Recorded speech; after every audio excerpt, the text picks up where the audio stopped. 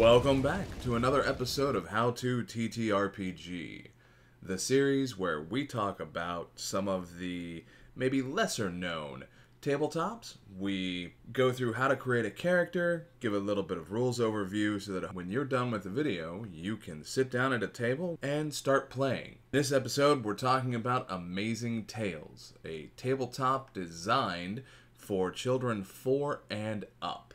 That just means that the rules are laid out in such a way that anyone, regardless of their experience, can jump in and have a good time. As mentioned, Amazing Tales is designed for children ages 4 and up, and it can be fun for the whole family to engage as your next family game night. The whole system is designed to be story-focused, where the emphasis is more on interaction and roleplay and not so much on contest. Now, that being said, when you do have contests, the rules to resolve them are exceptionally simple, like literally rolling one die. That allows for typically more creativity from the players and the storyteller. It allows for people to really dive deeper into what they want to do and less on what the mechanics allow them to do. Collaborative from a sense that everyone is telling their story, which funnels up into the main overarching story without getting bogged down. The system is inherently low prep, and the books even tell you not to prep too much. Allow things to be open so that they can happen organically, so that the story grows and that the interactions happen in a certain way. The system is designed for short tales, and what that means is that it's just designed for game sessions that last maybe up to an hour. Now, if everybody at the table is into it and everybody's having a great time, you can absolutely go longer than that. Makes for a perfect rainy Saturday afternoon type game. And I would recommend playing this with no more than 6 heroes. Even though the game is simple, that's a lot of people talking over each other and trying to share everything without that downtime within a session that something bigger like D&D would allow.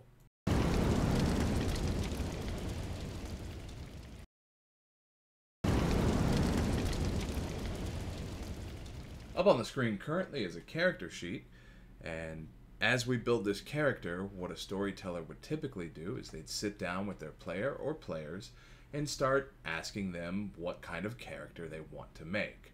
For this, we're making Professor Slimazoid, who is a professor and a spy for whatever reason. You ask what the character's 4 main strengths are, and you've got those listed on this sheet in a D12, a D10, a D8, and a D6. And when we talk about mechanics, we'll get into what that means and what to do if you don't have those types of dice. So for this character is a spy, so naturally they're going to be good at spying. It's a slime, so I figure they'll be good at shifting. Because it is a spy, we want them to be good at sneaking, and we want them to be decent at fighting.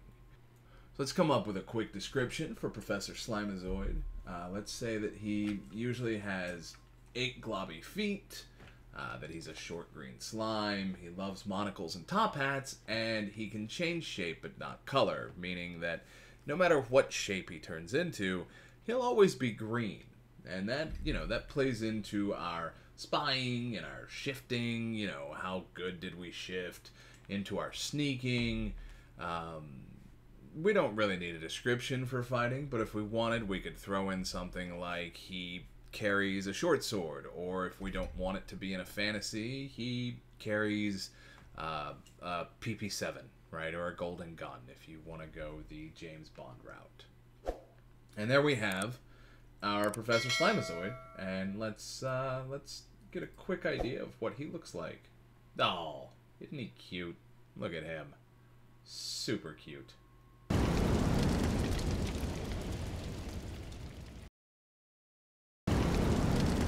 The setting of Amazing Tales can happen anywhere. A deep, dark forest, magical kingdoms, pirate seas, adventures among the stars. It's up to whatever setting you and the players want to tell a story in. If you want to tell a story of space pirates that crash land in the Caribbean circa 1745, That's fine. Collaborate with the players on what type of story you want to tell, and you set a seed. Regarding dice, the recommended dice for the game is to have 1d12, 1d10, 1d8, and 1d6, as we talked about during character creation.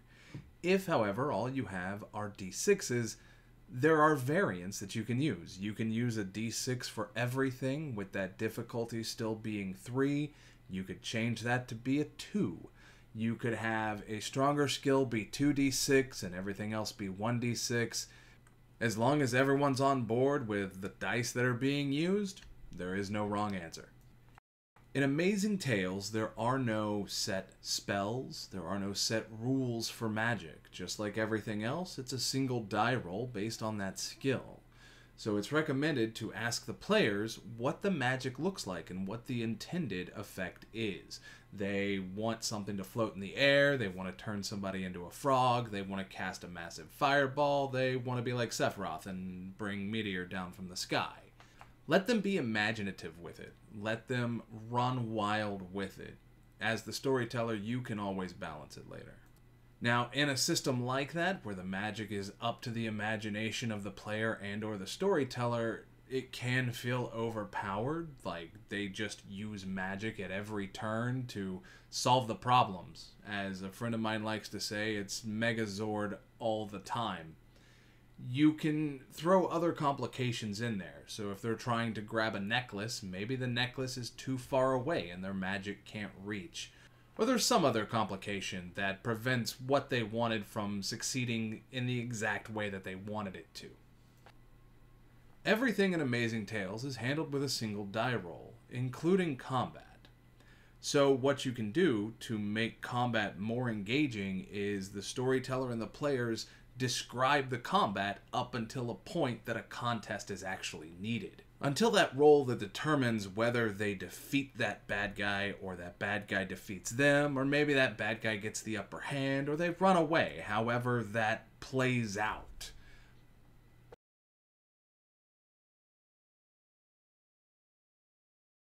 Not every conflict in Amazing Tales is going to be magic or combat focused either.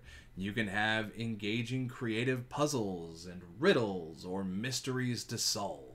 As the players become more and more invested in the story and the collaborative storytelling, you can add more perilous encounters. Maybe it's an archery contest or a vehicle race. Maybe there are natural hazards like a forest fire or a river that they have to figure out how to traverse.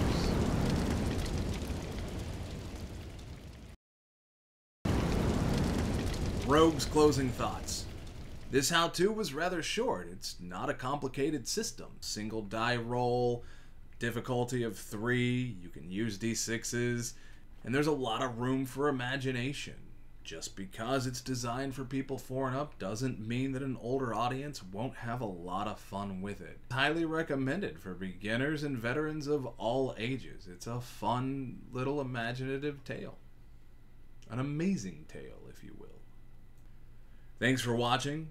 Please hit that like and subscribe button, and please leave a comment for anything that you want to see. There's a link down below in the description for the book on DriveThru RPG. Thanks again.